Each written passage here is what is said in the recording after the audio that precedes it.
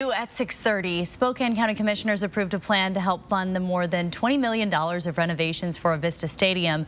The county agreeing to match every dollar the Spokane Indians baseball team raises, up to $8 million. The updates are to meet the new stadium guidelines set up by Major League Baseball to allow the Indians to keep playing at the facility.